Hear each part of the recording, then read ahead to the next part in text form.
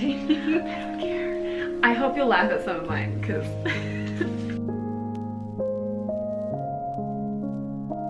yes, every time I read this freaking series, I'm like, I need to read classics right now. yeah. You really thought you were gonna have your classics phase. You read The Great Gatsby too. That is true. Oh, I read The Great I Gatsby. vaguely remember that. You went out and bought so many classics and then you just never No, picked I'll them. get back into them. I'll get back into them. You never picked them. Stop calling me out. I'm just proving that I watch your videos, that's all, Katie.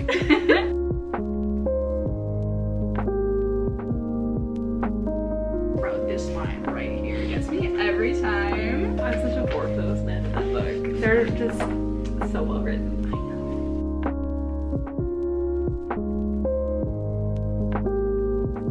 He's kind of stupid, but in a cute way. He really is though. Stop. This is bringing me so much fucking joy, No, Katie. I Oh love my this god. so much.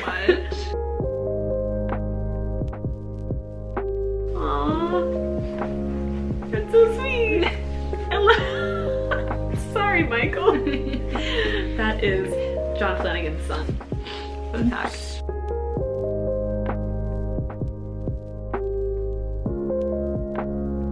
Bro, the horses in this book, like this series, they're so funny. Tug is my so favorite. funny. He literally, John Flanagan, that's his favorite character to write, is the literal horse. The first 4, I mean, you can just watch my video where I explain how to read Ranger's Apprentice, but the first 4, I already have. the first 4 are like its own arc, and then you have to read book 7 after book 4.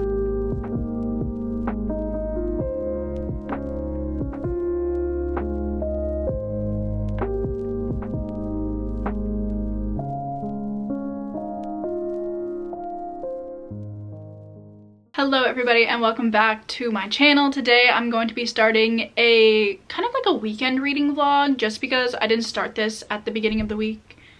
And Fritz is coming over here. Come here. She hates it when I do this. Sorry, Fritz. In my defense, she came to me, but not the point. First, I thought I would talk about the footage that is before this clip because I met up with Cass on Wednesday, I think it was, and it was so fun. I'm so glad that I got to meet her in person. It was just such a nice day and I'm so sad it's over, but I did want to show you the annotated book that that she did for me because I annotated Ranger's Apprentice, the first book in that series, because it's her favorite series. So obviously she picked a book out of the not the Mortal Instruments, the Infernal Devices, to annotate for me, and she chose Clockwork Prince. Now I have 2 editions of this one, which I'm not complaining about because gems on the cover. But I did want to show you the lovely drawing that she did on the title page. Look at the clockwork. I almost called this the Clockwork Prince. I'm obsessed with this, and if it wasn't like in the book, I would rip this out and put it on my wall, but that feels wrong. But it's so cool, and I'm just so glad that we did this. It was so fun. Yeah, I just want to show you guys that because she is so talented. Anyway, that was such a good time, and I hope we can meet again soon because it was just so nice. Anyway, not the point. Well, I mean, it is the point. But I'm gonna get into the reading plans now. I meant to read this book in my last vlog, and then I started slacking towards the end of my last vlog, so hopefully I can get to it in this vlog, and that is Love Sickness by Junji Ito. The most exciting thing that I'm really planning to read in this vlog is continuing a series that I think a lot of you are gonna be excited about me continuing, and that is me reading Heir of Fire, the 3rd book in the Throne of Glass series. After I finished Crown of Midnight, I was so excited to hop into the rest of the series because the end of Crown of Midnight was kind of explosive. But then I made the mistake of reading The Assassin's Blade during my 48-hour readathon, and that book was okay, but I didn't really like it that much, and it kind of turned me off from continuing the series at that point. But I'm gonna continue it now just because I know so much stuff goes down in this book, but thankfully I don't know what any of the stuff is. So I hopefully am gonna be able to finish this weekend. I've had a hold on the audiobook for this for like 6 weeks or something, and it finally came in a couple of days ago, so I figured this would be the perfect time to attempt to read this book. I'm excited to see how the weekend reading goes. I don't know. So yeah, I don't really have any like plans for the day. Naturally, I never have any plans. I think I'm going to prioritize Heir of Fire for today. Get a good start, see where we can get with it, because I am very excited to see what happens next. So yeah, I'm going to make lunch, then I'm gonna read this, and I'll update you when that happens.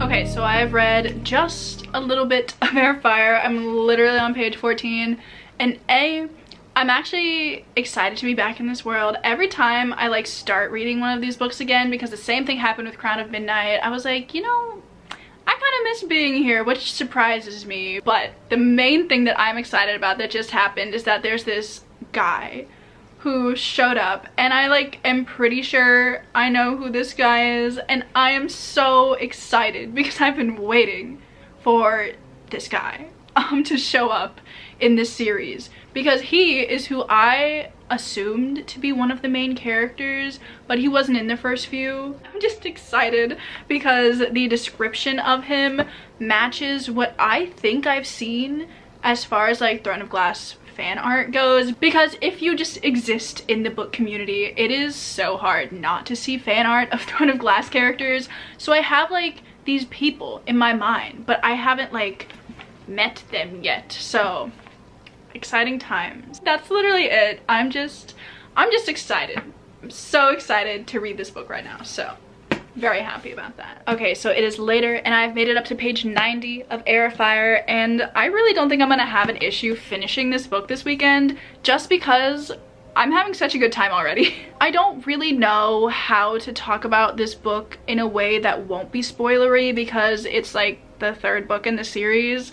So I'm gonna talk about it vaguely, don't you worry. Will not be spoiling things tonight. But so far in this 90 pages, it has set up what the plot for this book specifically is going to be. I'm really excited about it because there are things that I know about certain characters and certain character relationships, and I'm really excited to see the dynamic of that develop over what like the situation is in this book, if that makes sense. We also met another character that I've seen a bunch of fan art for and I've heard things about, but like not specific things about them.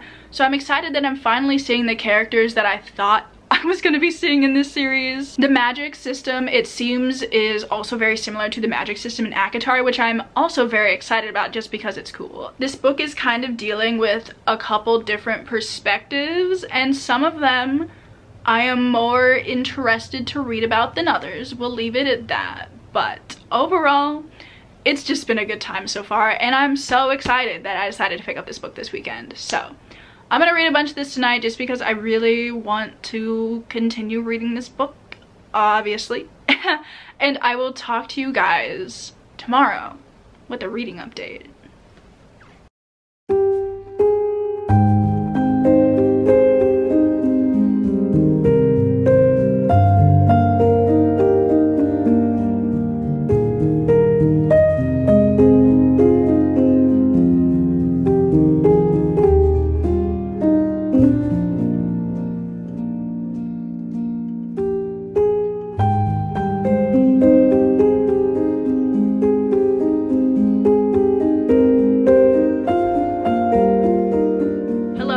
It is now Saturday morning and I've read about 30 pages of Heir of Fire so far today. So I'm up to page 211 now, which is making really good progress with this book, which I'm very happy about. I am enjoying the book, and something like kind of big happened last night that I think is setting the groundwork for something, and I have some other theories in my head which I will not share because I don't want to like spoil things again, so I'm gonna keep those to myself. But I have ideas. I do have ideas. But I really like reading from Selena's POV, but there's this other one that I really don't care about, and it's like kind of interesting, but at the same time I don't really like any of the people in that POV. So like, I don't know, maybe I will like it more as the book goes on, but right now I don't really care that much about it. But the other two POVs I am very interested in, and I want to read more about those, so that's gonna keep me going, and I'm excited to see where the book goes from here. I just want to see more development in one certain relationship, and I don't know if that's gonna happen in this book or not, so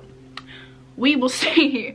Anyway, for the rest of the day I'm gonna read some more of Heir of Fire, and I'm really hoping that I can start Love Sickness today, just because I don't have this hold for that much longer and I need to return it to the library, so I need to start reading it soon. But I don't want to start reading it right now because I'm like into Heir of Fire, so that's kind of the plan for today. We'll see how it goes. All right, so it is later and I've officially made it halfway through Heir of Fire, and I don't really know if anything like that big or important has really happened since the last time I talked to you. I feel like it's pretty slow moving, which I don't mind, but I don't have much to talk about. So I'm gonna take a break on this for now, and I'm going to start reading Love Sickness. I feel like I should be able to finish this today. We will see though. I make no promises.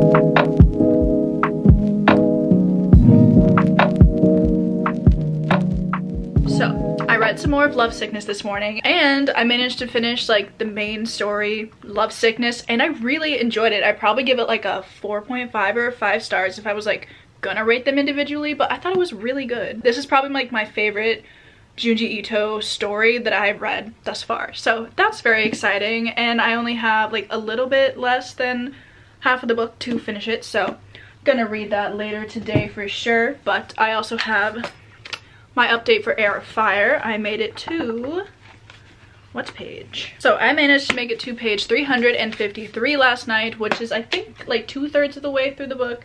This thing is so annoying sometimes. And I made it up to part 2, which is good as well. So really hoping I can finish this today. I think it's doable. I've been going for like 1/3 of the book each day, so this should like, it should work out. I honestly, do I remember what happened in the pages that I read last night? I really like the development that's happening in Selena's POV, and I really like the plot of like how her story in this book is going. So yeah, those are my thoughts on Heir of Fire thus far. We're gonna finish it today. I'm putting it out into the world. That's my goal. That's right, folks, we're setting a goal. So I think I'm going to go outside and read for a little bit, just because it's like a somewhat nice day outside, meaning it's not like 80 already. So let's see what the temperature is. 73. And it ain't great, but it's gonna rain later, so I don't think it's like super hot right now. So I'm going to go outside for once in my life, read this book. I probably won't last too long, but we'll see how it goes.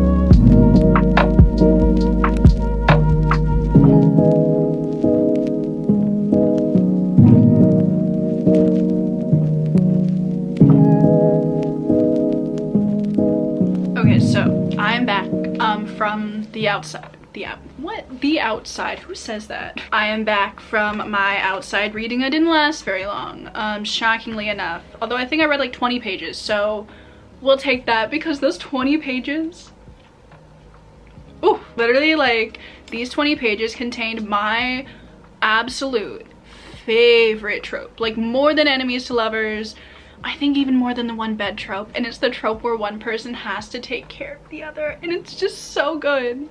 It's just so good. I will not elaborate any further though. It was good though. Anyway, I'm gonna go to lunch now, and when I get back, I'm going to hop back into Heir, which I'm so excited to read more of. Sarah J. Maas is really doing what she does best, and that is writing relationships, and it is really, really keeping me enthralled. So, yeah. I'm excited to read more later. All right, again, it is later, and I have the final update for Heir, because I am currently on page 470, which means I have less than 100 pages, which means I'm going to be finishing it like right now. Well, I mean like not right now, but like in this sitting, it will be finished. So I have really been enjoying these last like 100 pages, maybe since I last updated you, because we're solely focusing on Selena's POV right now because something rather large is happening, and it's kind of stressing me out, but it's really interesting because it's forcing Selena to like recount her past and like the night that her parents died. And it's fascinating because obviously the story has been told, but not in this much depth. You hear about what happened like the night before everything went down, and like you're figuring out why it happened, and it's just very, very fascinating.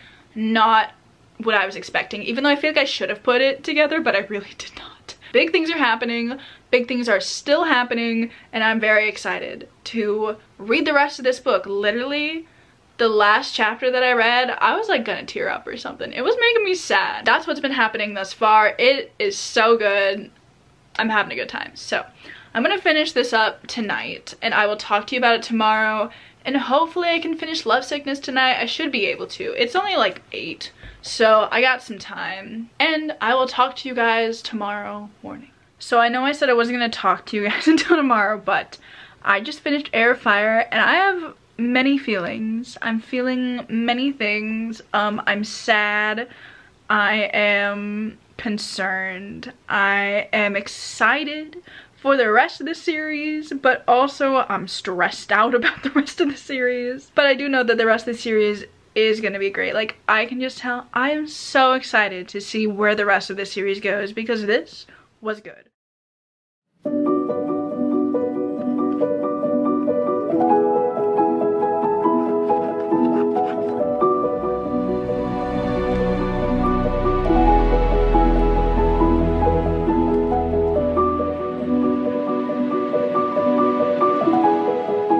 Okay everybody, I have now finished both of the books I was planning to read in this vlog. It is the next day, so we're just gonna wrap things up here. First of all, I finished Heir last night, and wow.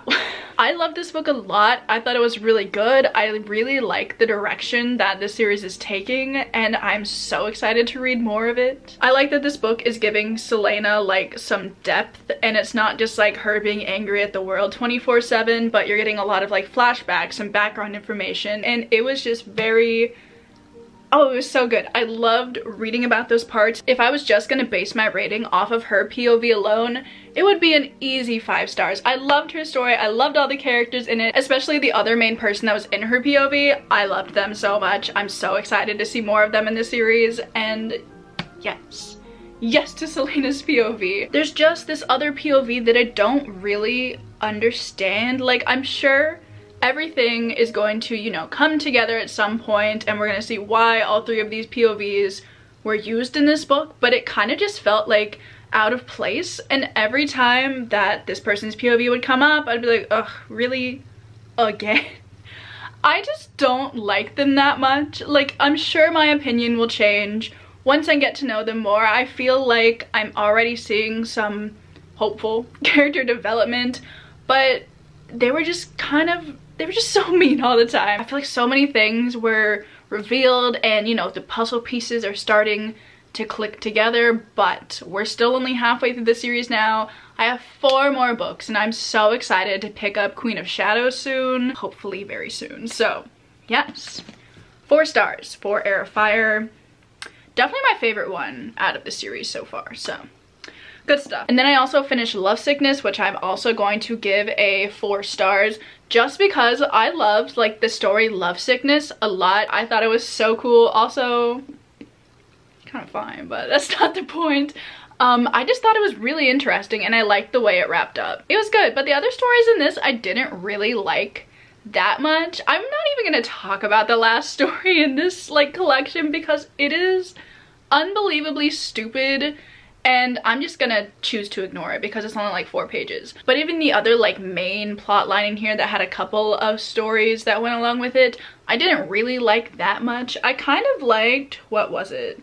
The Rib Woman, just because it was odd, but in a very intriguing way. But Lovesickness was so good and that's why I'm giving it a 4 stars. So there's the weekend reading. I'm really glad I finally got to both of these books. I thought, you know, for the most part, they were both really good. Anyway, that is the end of the vlog. I really hope you guys enjoyed. I love filming vlogs, reading the Throne of Glass series, just because I feel like so many people have read it and we can talk about it in the comments, and I just love doing that. So please talk to me about the Throne of Glass series in the comments. I would love to know what your favorite book in the Throne of Glass series is if you've read it, just so I can, you know what to look forward to, or maybe I've already read it and I'd love to hear why. If I haven't read it though, please don't tell me why. But I think that'll be fun. If you have not read the Throne of Glass series, just tell me what you guys are reading at the moment. I also love to know that. I love responding to your comments. It's like my favorite thing ever. So yes, I will see you guys in my next vid.